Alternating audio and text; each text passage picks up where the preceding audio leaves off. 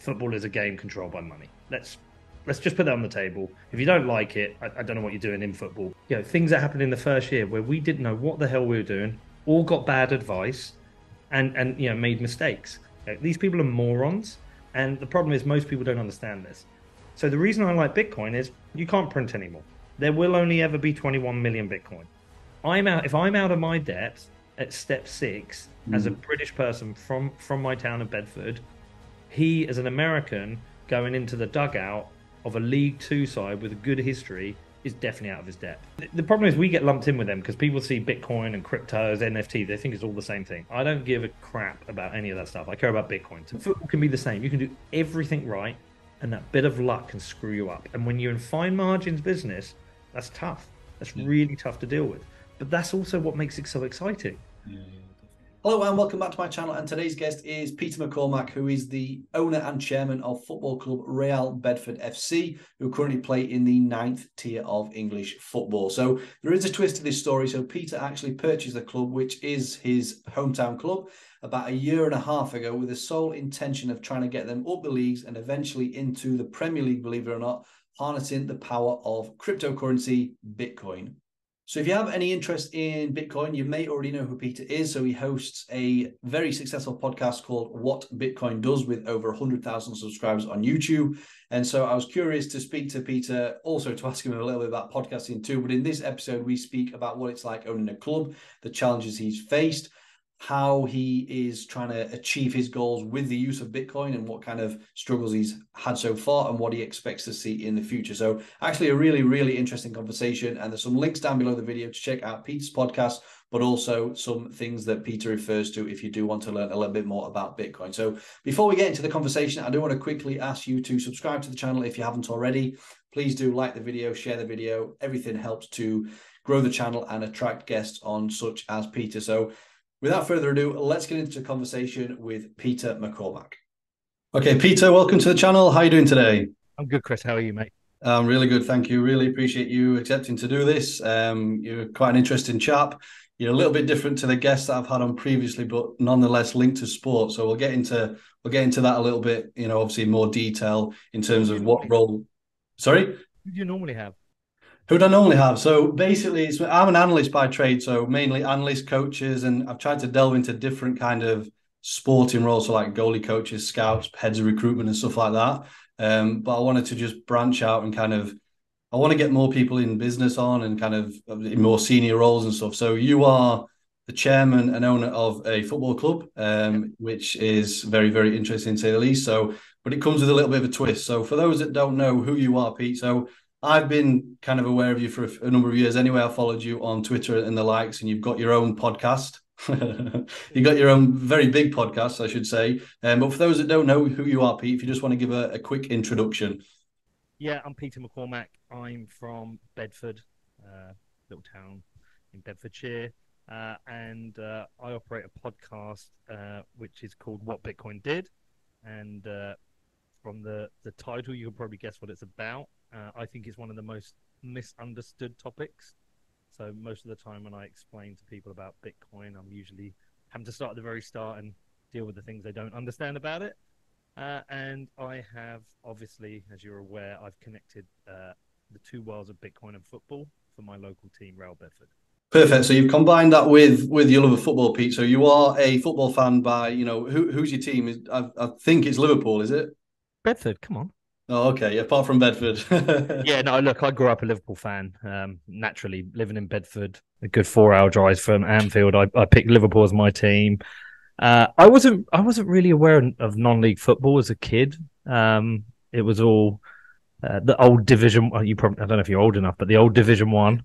Yeah. And then we got the Premier League with Sky Sports. And I wasn't really aware of non-league football. I didn't even know that we had this local team called Bedford. And then as you get a bit older, driving up to Anfield, you don't really get the buzz in the way that, say, I did for England. Because England, I had a passion because it's my country, and Liverpool just the team I supported.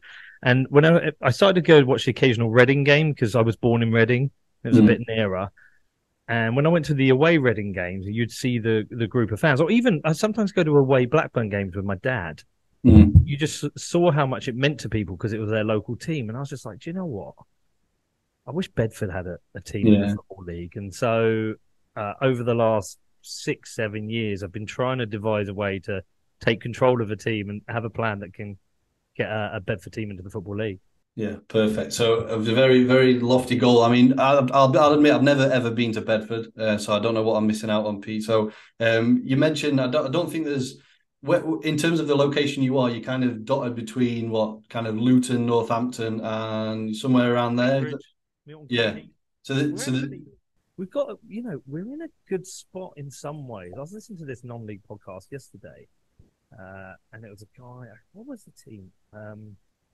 It was one of the teams up near Manchester, and their competition is Man U, Man City. yeah, You've got Oldham's, you've got Salford's, Stockport's. There's a lot of competition up there. yeah, Whereas here, like, you have got Luton, who are now a Premier League team, but it's not like a lot of Bedford people feel an affinity with Luton. MK Dons in Milton Keynes, but nobody likes them. You've got Cambridge United, maybe Watford, but it's not like people in Bedford go, "Oh, I'm in Bedford, I want to support one of those teams." yeah. You do get some with Luton, but you're just as likely to support Watford as you are Arsenal, really, because it's just not the same town. So, in some ways, we're in a good spot. If we can get this going, get this to really pick up a pace, I think we could be a very well supported team. You kind of taken over the club. It was late 2021, wasn't it? So kind of if we just go back a bit before that, Pete. So obviously you've got this podcast which you've been running. Sort of, is it 2017? You started the podcast? Yeah, November 20th, 21st, 17 was the first episode. Okay, perfect. So I'm just kind of curious to what you were, who was Pete before owning the football club, the podcast. Where did the podcast come about, and where did your interest and affinity with Bitcoin kind of start first? Yeah, so I used to work in advertising on the digital side. So I worked for 20 years in digital agencies, web development, email marketing, social media, search engine stuff. And I had an agency down in London, did all right. Yeah, we had a 35 full-time staff, office down in Covent Garden, decent turnover. Mm. And I got married in 2013. That marriage ended really quickly, and it was pretty brutal. And over the space of the next year and a half, I just stopped going to work. I got fed up with it, and I didn't really like the job anyway. I mean, the problem with advertising or marketing is you spend a lot of time kind of bullshitting people. Really, your goal is to bullshit people, I liked. You'll know the film Jerry Maguire.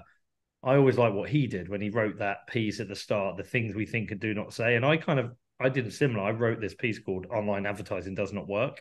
Yeah.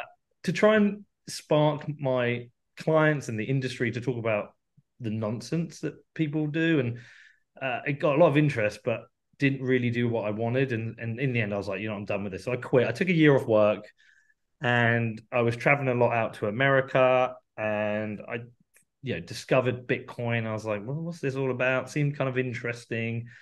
And because I had a lot of time on my hands, I would spend a lot of time like reading about it, reading about the economics of Bitcoin, understanding issues with central banking and government money. And just as people say in Bitcoin, I went down the rabbit hole with it. And at the same time, I'd met this other podcaster called Rich Roll, really interesting guy. He's like a vegan ultra athlete.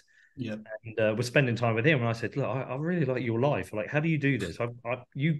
Your life is you just fly around and interview people, and I want to do the same. So, yeah, he kind of mentored me, told me how to do it, and that year in November I launched a podcast, and nearly 6 years later, here I am talking to you. Yeah, perfect. So I know you, because when I first reached out to you, you crossed basically the 100,000 subscribers on YouTube. Obviously, I'm sure you however many million downloads a month. I don't know. So so you seem to be pump out a lot of like very regular videos, which is, I don't know how you do it, to be perfectly honest, but I'm sure you enjoy, like you say, what you do. It's a great thing to do, just to kind of speak to different people, learn from them as well. And you, like you say, you're kind of earning a living from it at this stage, so it's perfect.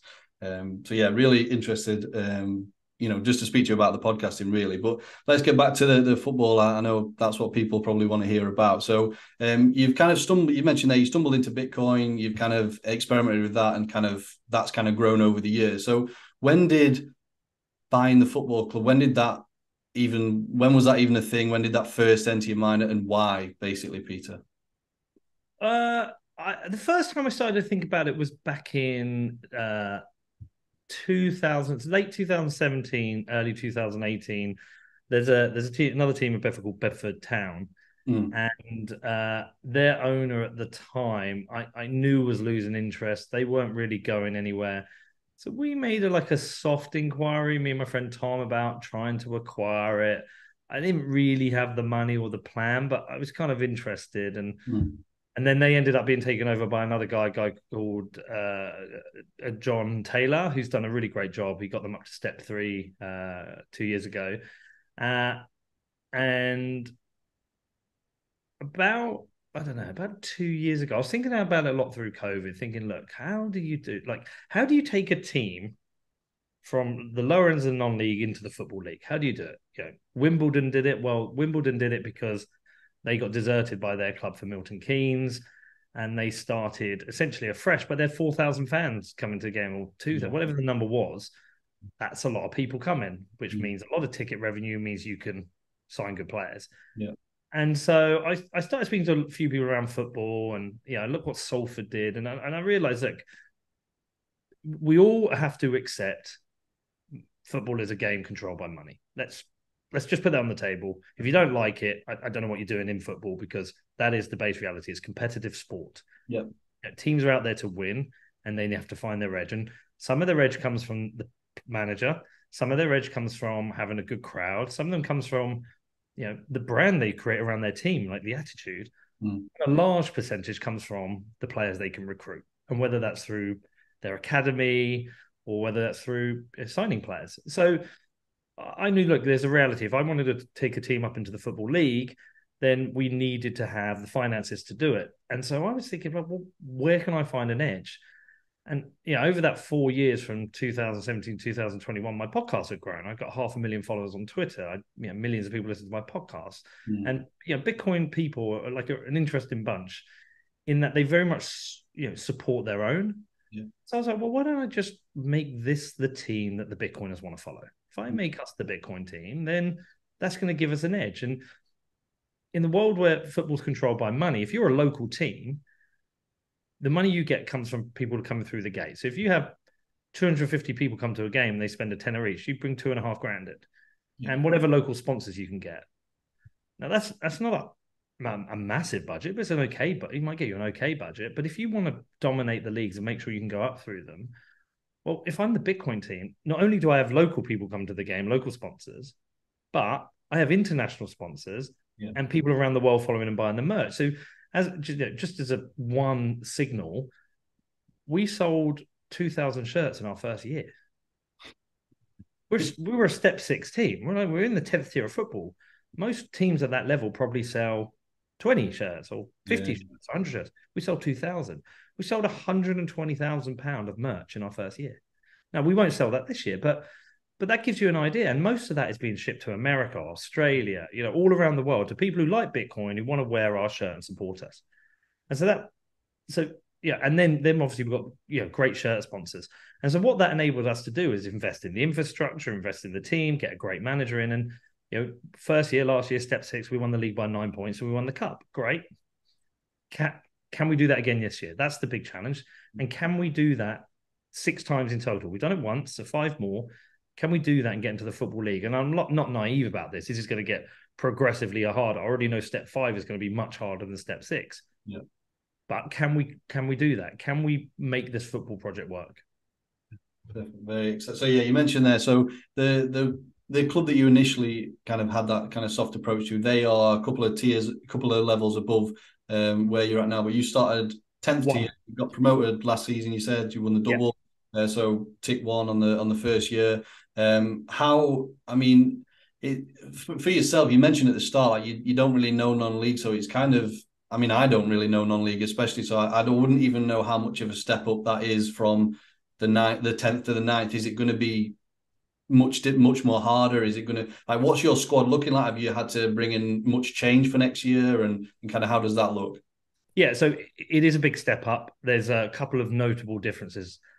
Firstly is obviously the quality is higher, the players are fitter, and there's the teams the quality is a lot tighter. So the difference between the top and the bottom in step 6 was huge. Okay, yeah. It's going to be tighter. If you go and look at the results from this first from Tuesday and Wednesday, only one team scored 3 goals, which was FC Romania. And most games were won by a goal. They're very tight games, and that's my expectation. That it will be a lot tighter league. Teams are harder working, and so it's more than just signing the best players. You want to have the best players, and we've signed 8 very good players. But you have to have a good manager, and you have to have a way of breaking teams down. You have to be relentless. You've got to have an ethos that runs through the team, winning mentality. And then on top of that, you've got to grow your infrastructure and your support and everything around the team, which is, there's a lot of work involved in that. But we're doing it. We aren't just building a team here, Chris. We're building a club. And so alongside this team we want to get promoted this year, Bedford Girls and Ladies, or Bedford Ladies and Girls, who we partnered with last year and gave their first team kits and expenses to their ladies, they're now Real Bedford Ladies. They're still a separate entity, but they play under our brand. And all players, all 270 girls aged under 7 up to the senior team, we're kitting them all out. And we've got a new manager and given him a good budget. And so we're doing that. We're also working on early plans because we need a training centre. At some point, we'll need a new ground. We're working to upgrade to our facilities. So whilst the goal is promotion, there's all this other stuff that's going on in the background that we're having to do to make this club work. Yeah. But yeah, I mean, look, there are some good clubs. It'll be a tough league. We've played one game against a very strong MK Irish. We won, but we were fortunate. I mean, they had more clear-cut chances, but our keeper pulled off 2 unbelievable saves. And then our striker, Joey Evans, came up and finished his chance. And I think that's what it'll be like. This year will come down to, I think this year will be a little bit more luck. And then how the team does in those important moments. Do your strikers finish at the time they need to? And are your defenders and your goalkeeper putting those tackles in at the time? It will be fine margins that define the season. Fine margin. So you mentioned their first game 1-0. So that was, you stream the games as well, don't you? Yeah, we do. So that's part of our trying to build this international audience. You look, everyone else will know it with Wrexham. They'll see what Ryan Reynolds and Rob McAvenny have done there. Brilliant job. They've built this international community. Now they're out there touring America as a League 2 side, playing against Man U in sold-out stadiums. I mean, unbelievable what they've done for that club. I'm basically trying to do the Bedford version of that. And so, we stream our games, and sometimes we get 500-600. We have had up to 1,000. Economically, it probably doesn't even make sense. People are, why are you doing that? It costs us 60 grand a year to do, but that is to build our international audience. Yeah. So there could be a Netflix special in a couple of years then, Pete. Is that what you're saying? Yeah, I don't know if Netflix will want me. I'm not as handsome or as charismatic as those Hollywood film stars. So in terms of your role then, you're obviously chairman. So what does that look like? How does your time split between Real Bedford and obviously what Bitcoin does? So obviously 2 big important things going on. I mean, what do you do in terms of the club involvement? Well, so I've got essentially 4 strands of business. I've got the podcast, What Bitcoin Did. I also make films, documentaries. I own a bar here in Bedford, and I own the football club. And with any entity, I always have one person who is operationally in charge of it for me. So Danny runs the podcast. My brother essentially is the guy behind the films. The football club is Emma, and the bar is run by a guy called Gian. And I think when you own something, or a chairman or a CEO, how you run and operate a business will differ from how other people will. I'm probably very different from many chairmen at other football clubs. But in terms of football club, I very much am, my manager, Rob Sinclair, who's brilliant. He is everything on the pitch and I'm everything off it. At no point does he ever, or will he ever, feel any pressure for me to sign someone or to play anyone. That's entirely his remit, and I will never cross that line.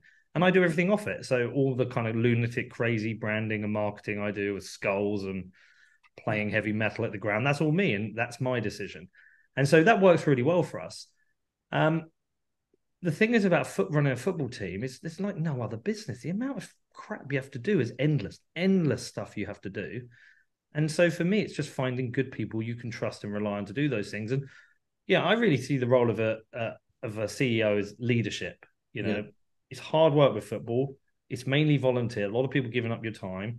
You have to hold that flag up and hope everyone comes along with you and says, I want to be part of that, because people are giving up mornings, evenings, weekends. On Saturday, we're off to Clacton for the FA Cup. And Tuesday, I think Tuesday we're playing Baldock Town. Then we're off to Cockfosters next Saturday. It's relentless amounts of travel, evenings, weekends. It's doing stuff without being paid, all for the hope at the end of the season you pick up a trophy, which we did. So your first goal is to get everyone on side. That's a really important thing. And then it's to look at the economics of what a football club is and see how you can excel in that. What can you do? Where can you get better sponsors in or sell more merch? And that's really it. The chairman is direction and money. Yeah. So because everything in football will come back to money. We want to sign a player. Can we afford it? We want to upgrade the clubhouse. Can we afford it? So I've got to make sure that we can afford to do as many of those things as we want. So all those fine margins, if we're just 1% better than everyone else, in the end, hopefully that leads to more titles. Yeah, definitely. So just on that, and you mentioned earlier about the 2,000 shirts being sold and the revenue. How would that compare? So, because you're quite transparent, you release, the PDF you release in terms of the strategy and the results and stuff like that in terms of the revenue that the club's had. So, with that transparency, how does that kind of compare with, so you were, like we say, 10th tier last season, your revenue, what the club was able to bring in through sponsorships, etc. last season, how would that compare to an average other 10th tier club? Where are you kind of getting the similar revenues of a National League club, or I know you probably don't know the full extent of everyone else, but just to kind of No, I don't know. I don't know. I'd purely be guessing. I mean, look, I would have thought Wrexham and Notts County's wage bills would have been a couple of million. Yeah. Again, I don't know. I certainly think we are comparable to some high step 3, low step 2 teams, maybe even a step 1, but I don't think so. And then that gets a bit interesting because people go, well, hold on, what, you got step 3 budget? What, you brought in £500,000? Like, we bringing in 40 grand. How are you doing that? That's going to mean you've got so much more money for players, but it doesn't work like that. Because when you go through, you say, okay, what was your budget? How much do you spend? Well, we spent 60 grand on streaming. Okay, that's gone. We spent, we got all new merchandise in. And even though we sold 120 grand's worth, we actually didn't make a lot of profit because, yes, we sold 2,000 shirts, but we ordered 3,000. So we had 1,000 spare. Yeah. What the hell do we do with those? There was a lot of things that happened in the first year where we didn't know what the hell we were doing, all got bad advice and made mistakes. We spent a lot of money at the ground. We had to refurb the pitch. We had to get an irrigation system put in. There has been no investment at the ground for a long time. So suddenly once you got to start going through, it's like, okay, you can chip away at that quite quickly. That said, we still did have a decent budget for the players. Yeah. But we didn't go too far with that. And one of the reasons being is you can almost sign players who are too good for a level. Yeah. I don't think you want step 2 players playing at step 6. One, I don't think they'll care. And 2, I think it's a different type of game. You kind of want good step. If you want to win step 6, you kind of want a mix of best step 6 and some good step 5 players. Yeah. That's my view. And then step 5, you want a mix of good step 5 players and some step 4. And so, in terms of the budget, that's, we're trying to be sensible and reasonable, and we're trying to retain money as well. We have some big costs coming in the future on training ground and our own ground, and we want to keep money by for that. Yeah. So in terms of them players that you bring in, then, because it's probably easy for a player just to think, well, okay, this club's got a bit of money, I'll come there, I don't really care. Is it important to you that they buy into the whole picture, really, in terms of growing the team and the vision that you have, in terms of the players that you bring in? Not exactly. It's important that they buy into the vision of the manager. So Yeah. the manager, I give him the budget and he signs the players that he wants. They have to buy into him and his vision and what he wants to do. And yeah, of course there are mercenaries out there, but they're easy. They're easy to spot. They're so easy to spot. If we were just a club with just a high budget, we would have that. But people actually want to play for us. We're a nice club. We treat everyone well. All the players are well looked after. You know, if they have injuries or things, we have a good physio. Lottie really looks after them. They all get good new equipment. You know, we look after them and treat our team well. When they go to training afterwards, we feed them to make sure they're fed. And they eat well. Any away team that comes to us, they know we treat our away teams well. We treat everyone well and we do it properly. And so that kind of information spreads. When people come, they're like, wow, I didn't get this at my last club. I didn't have this equipment, or I didn't, they didn't feed us, because teams are on a tough budget sometimes. Yeah. And so, there are mercenaries, but we weed them out. If you look through our team, look at the players we've signed, they're not cocky. They're not, full of themselves. They're not, they're not people who are going to disrupt the dressing room. They're nice people. Ben Stevens, we got from Kempston, like, what a nice lad. Joey Evans, we signed from Moulton's, like the nicest person I've ever, like literally the nicest footballer I've ever met. He comes up to you after every training session and says, thanks for everything. Mo Ahmed, really nice lad we got from Newport, the winger. These are nice people who are good at football, who want to go and win leagues. They're not self-centered, arrogant journeymen who are focused on themselves. But that's all, that credit goes to the manager. The manager has built the team he wants. Yeah. Yeah, it's good that you don't get involved. I think you probably admit that that's not your remit, like that's not your strength in terms of the footballing side. So let the manager get with that. So, well, I'll give you a good example of that. So I was talking to my manager, and I was like, "Yeah, do you know what? I wouldn't mind sitting back and watching one of the games with you sometime, and just like understand how you watch a game." Yeah. He was just explaining to me as like, he likes to. He says he pays so much attention to stuff that's happening off the ball. I never look at that. I'm literally, where is the ball? And I'm following it around, like hoping it goes in the net. But of course he does. He wants to understand like how his players are doing on and off the ball. And so that's why I don't get involved in any of that stuff, because how you watch football as a fan is very different from how you watch football as a player or a manager. You understand the game in a way it's very different. I've realized most of us who are on a terrace yelling stuff at the manager, we actually don't know what we're doing. That's true. And most of us, if we're put in the role of manager, we'd get stuffed because we don't know what we're doing, because all we see is the individual elements that lead to a goal one way or the other. We don't understand the bigger picture.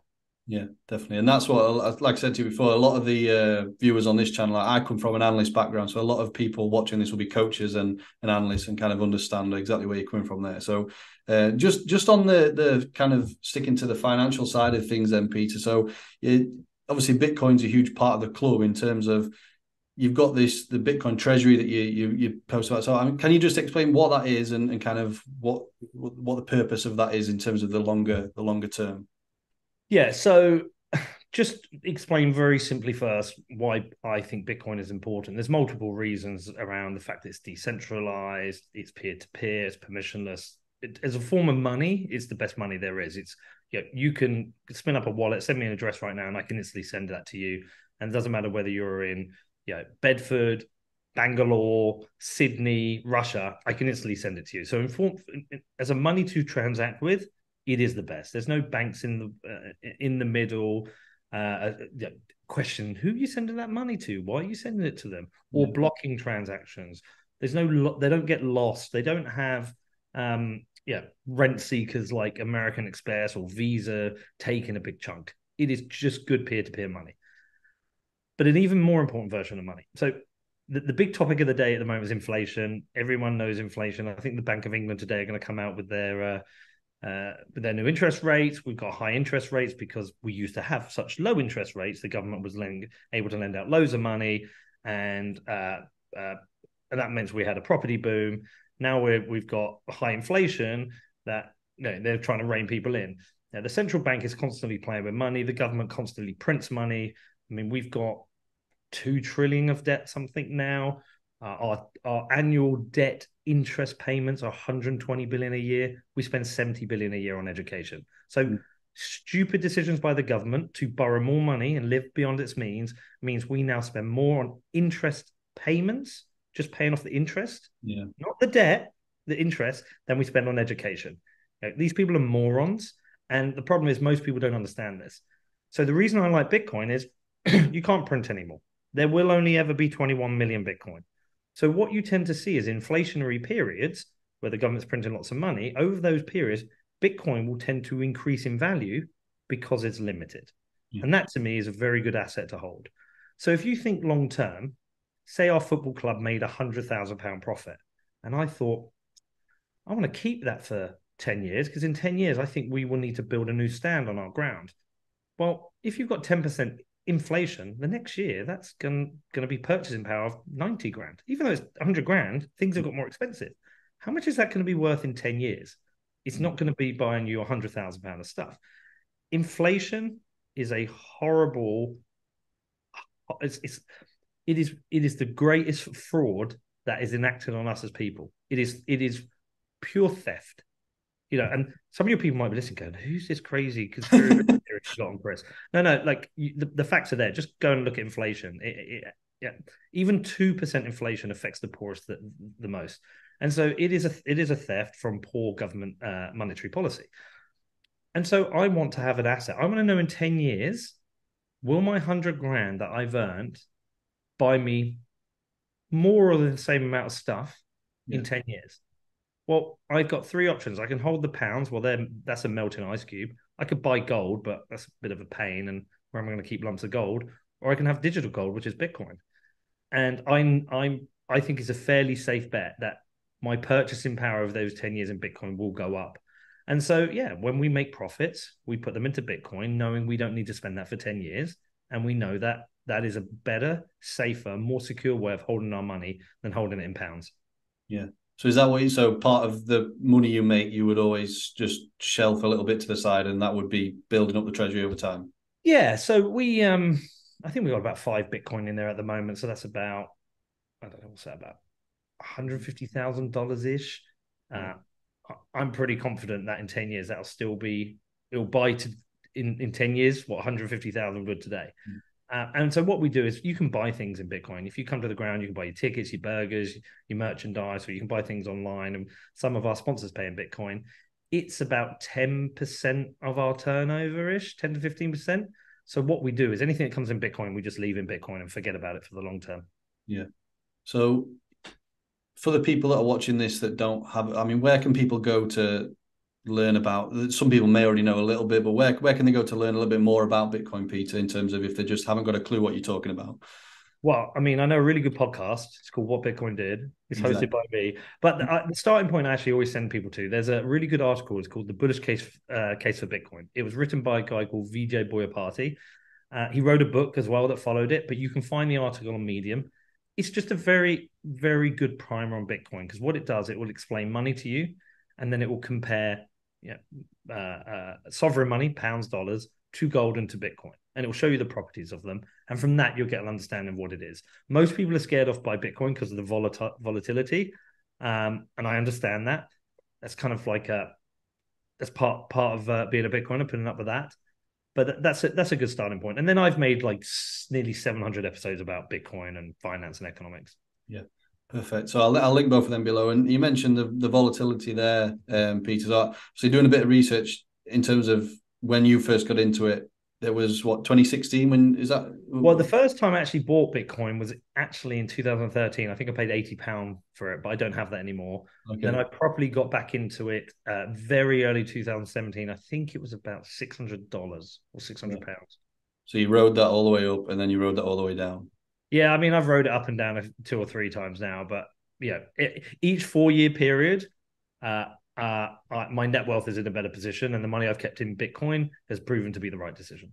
Yeah, perfect. So I'll link those below for anyone that does want to learn a little bit more. So just on the what we're calling it, the thing the strategy document that you published, Peter. So one thing in there is about the fans, because you mentioned obviously money that you can get from kind of sponsors worldwide, but I'm sure you want to build that community within Bedford as well. So, Yeah. what have you seen in terms of growth in numbers of people coming through the turnstiles? Because obviously, I'm sure you want to grow your revenue from that and not rely too heavily on the sponsorships.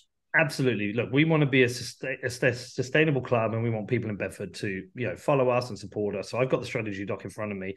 So the first year, we were averaging 40, 50 people coming to a game.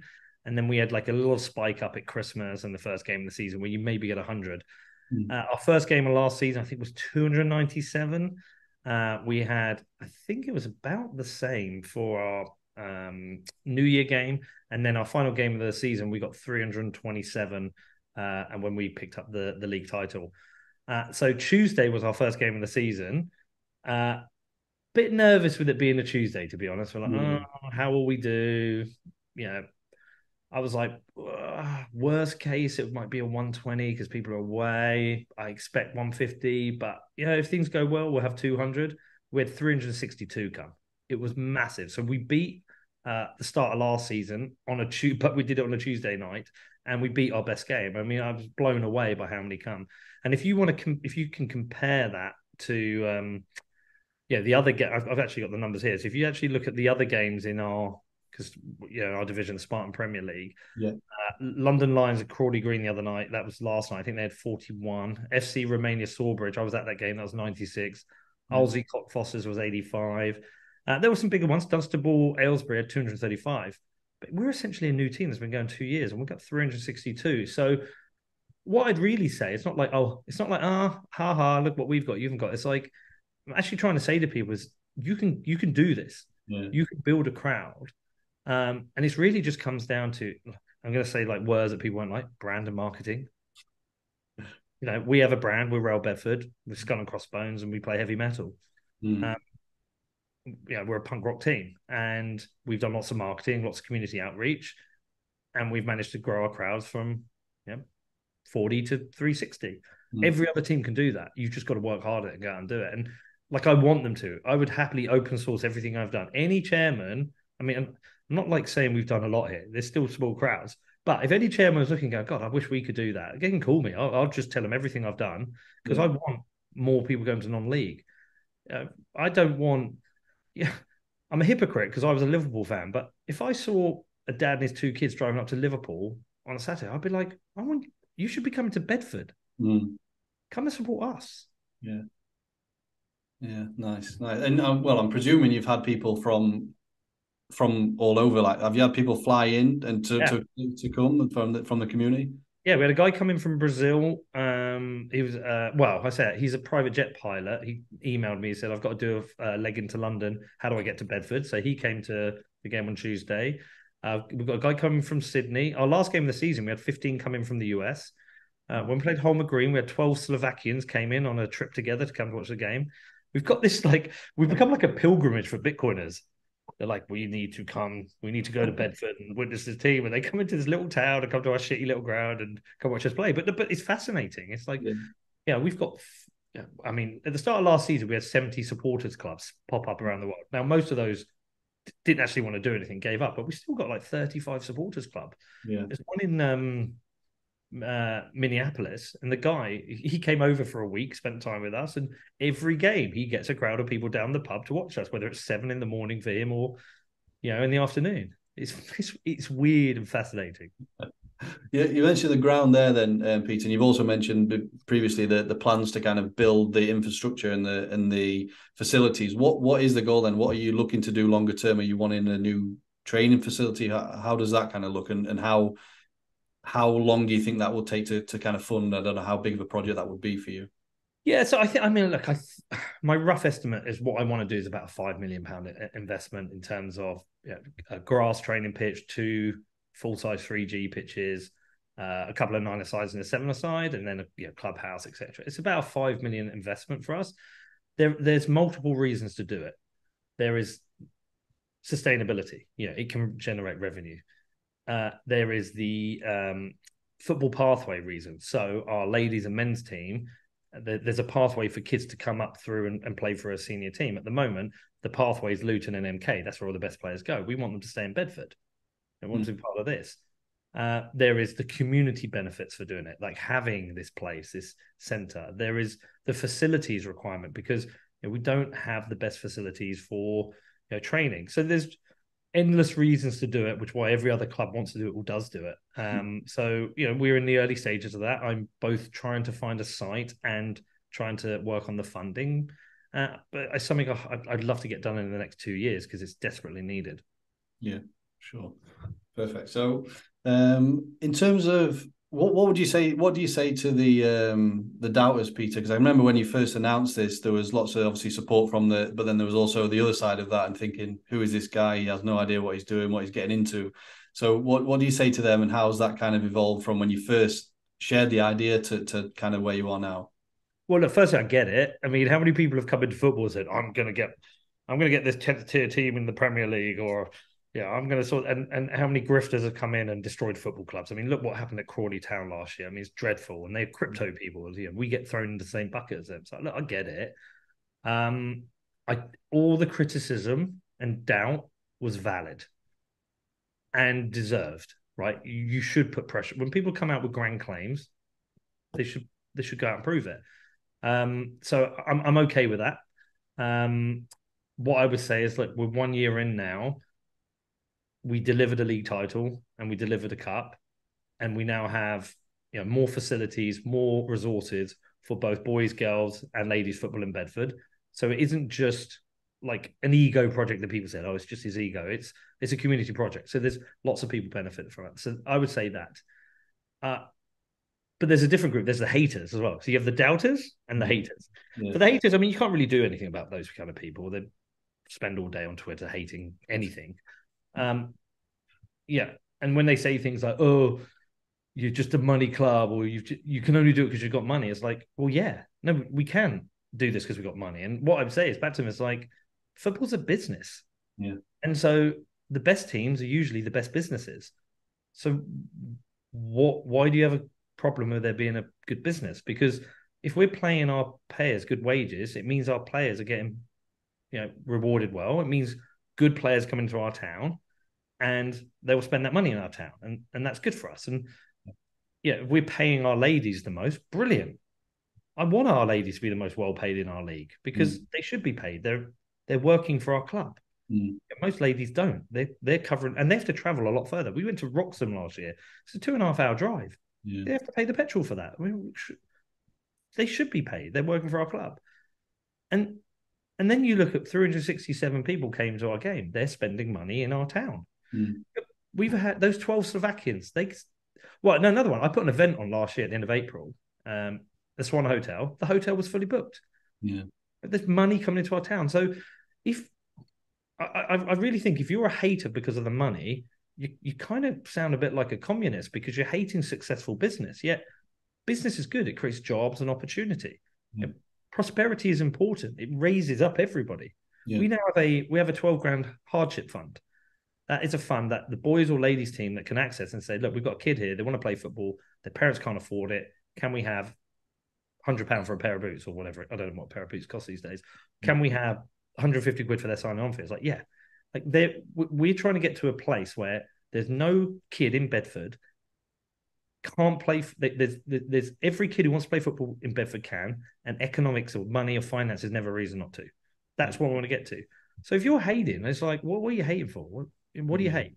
You hate me because you think I'm a bit of a loudmouth? Fair enough. All right, fair enough. I'll take the one on the chin. You're hating us being successful? Why? Why? Yeah. That's a good point.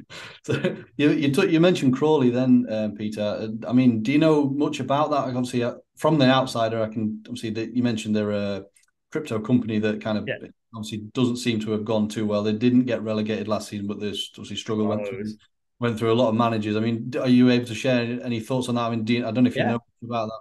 Well, so the problem is we get lumped in with them because people see Bitcoin and cryptos, NFT. They think it's all the same thing. I don't give a crap about any of that stuff. I care about Bitcoin. To me, it's a good form of money. It is a commodity. It is regulated. We have digital money. It is just digital gold. That's all it is. All these other crypto things usually go to zero. They're usually worthless. They're scams. They're They're just ways to extract money from people. I'm not really interested in them. Go and do what you want with him. I think the guy who bought Crawley Town bought it with an idea, but didn't know what he was doing. I think it feels like they're destroying a good club. I like Crawley Town, and I've watched them get people to buy NFTs and all that nonsense. We don't, by the way, we don't do that. We've actually got an article on our website. It's called "Why You Should Not Buy Bitcoin." And the reason being is you shouldn't go and buy Bitcoin. You should learn about it. You shouldn't go and buy it. But they had people queuing up getting their NFTs and all that nonsense. And they went through 3 managers, I think, in the season. There was a moment where the chairman was in the dugout and he was asking about substitutions or something. I mean, he's out of his depth. Yeah. And but by the way, I'm out. If I'm out of my depth at step 6 as a British person from my town of Bedford, he, as an American, going into the dugout of a League Two side with a good history, is definitely out of his depth. And I don't know if there's a thing where you shouldn't criticize other chairmen. Maybe you shouldn't. Maybe it's a club that you shouldn't. No, I think he deserves criticism. I think what he's doing there is terrible. I think he should quit. We should hand over control to the fans, because I think he could destroy that club. Yeah, it is. It does seem like it's going only one way, and that's not good. So, in terms of you've owned the club for what? So it's a year and a half, is it? Yeah, year and a half now. Year and a half. So, what would you say is anything unexpected challenges? What you probably didn't even know would be a thing or a struggle that you've kind of come through basically in that time? Yeah, it's a good question. There's loads. I just don't think you can ever truly understand how much stuff needs to get done. So at a home game, you've got to make sure the dressing rooms are clean and tidy. Then you've got to get all the kits laid out for the players, the refreshments for the players. You've got to get the bar stocked. You've got to get the food sorted. You've got to get stuff for the opposition committee. You've got to get stuff for the referees. You've got to get the gate manned. You've got to have your ticket system working. You've got to do all your social media updates so that people know the game is on.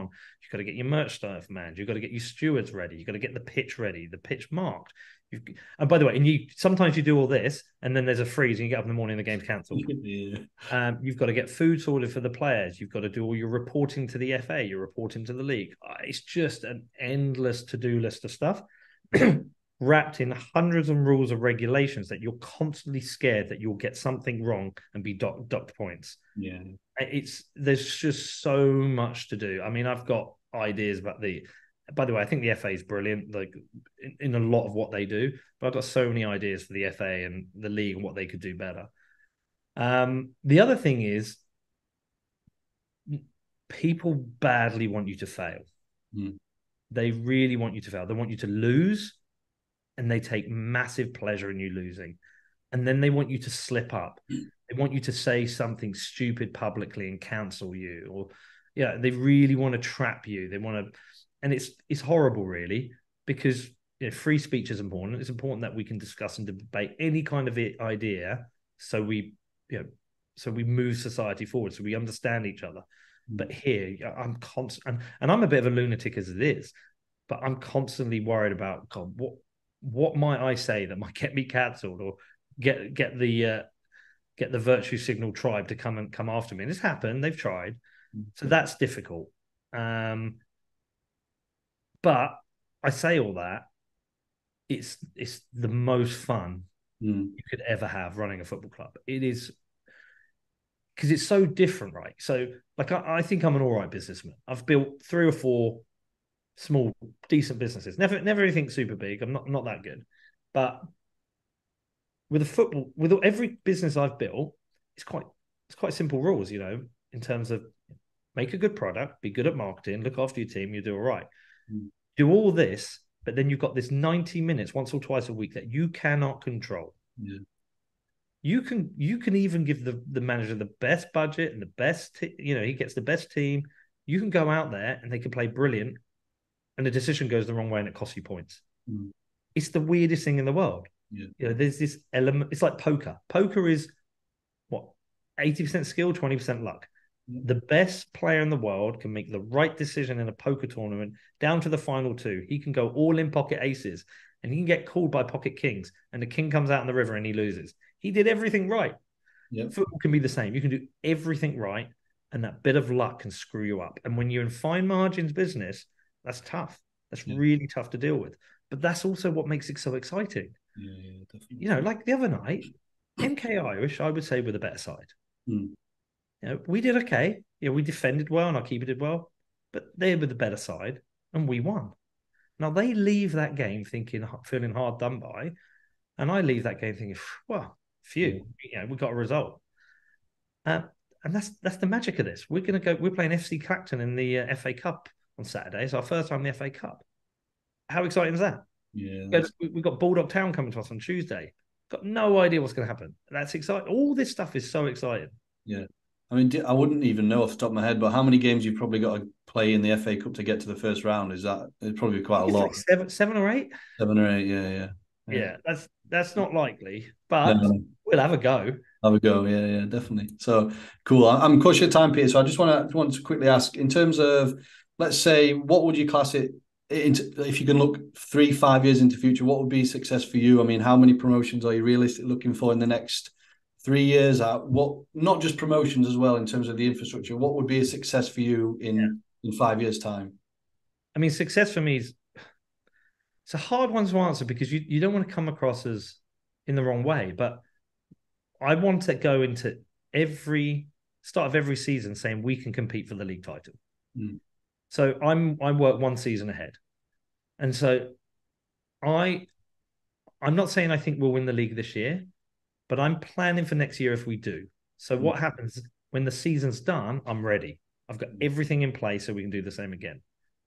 But I just want to temper that and say, listen, I'm not saying we will do it. That's how I work. Because I want every year for my manager, I don't want my manager to go, wow, mid-table will be good, but like we might get a chance at playoffs. I want him to go, this is what I need to win the league, and I want to be able to give him everything else. So for me, success is 3 more promotions. I'll take 2. That's 3 more promotions. And then in terms of the club, in 3 years, I would love to have our training centre established. That for me, training centre established, a couple of promotions for the men's and a promotion for the ladies, that would be a good 3 years. Nice. Perfect. So, Peter, I appreciate your time. You know, it's been great to chat with you. I'm going to link your podcast below. I'm going to link, you're on to obviously link your Twitter below so people to learn a little bit more about you and also learn a bit more about Bitcoin and the journey of the football club. And I'll make you a promise I will come to a game. Where are you? Doncaster. I'm in Doncaster. Are you a Donny fan? No, I'm a Sunderland fan. So, Sunderland fan. Yeah. Well, look, an interesting one to come to, if you can do it, is on the 26th of August. We're in the FA Vars and we're having a Bitcoin meetup before it at 12. So you can come down to a Bitcoin meetup and watch a game. 26th of August. Nice. I'll try. But if it's not that one, I'll definitely come to a game. But no, I appreciate that. So Peter, really appreciate your time and kind of accepting to come on. Perfect. Have a great day. All the best for the season and hope to see you kind of get that promotion that you're looking for. All right. Thanks, buddy. You take care. Cheers. Bye.